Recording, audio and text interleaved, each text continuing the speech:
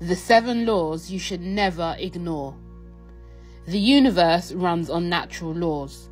Apples fall, birds fly, we live, we die. People in the past have taken the time to study these laws so that humanity can use it to their advantage. Because of this, we now know how to push against gravity to fly, and we use the knowledge that one day we must die to live more fulfilling lives. Some say that there are 12 of these laws, while others, like Hermes Trismegistus, say that there are 7. In this video, I'm going to explain what these 7 principles of Hermeticism are, and I'm going to show you how to apply them to your life.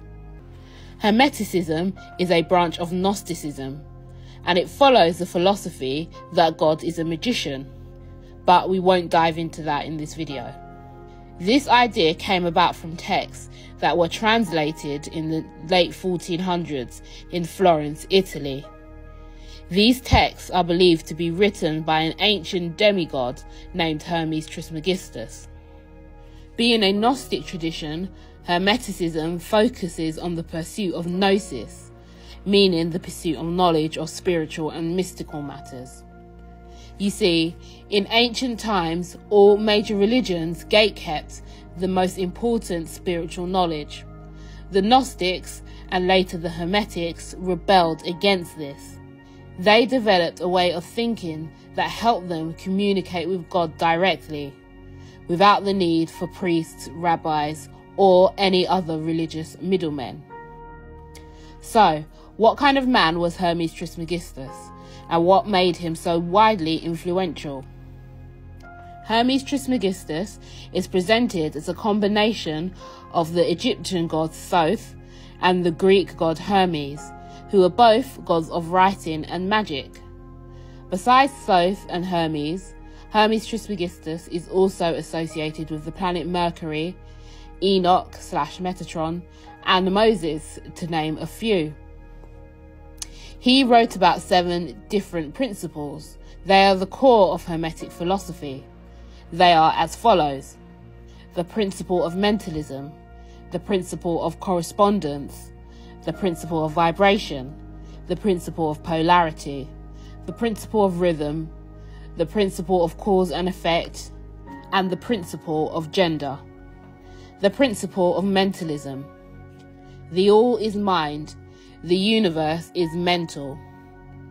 This means that the universe itself, at a foundational level, is mental. All life, matter, and energy are all thoughts of an infinite, perfect, living mind, which we are all connected to.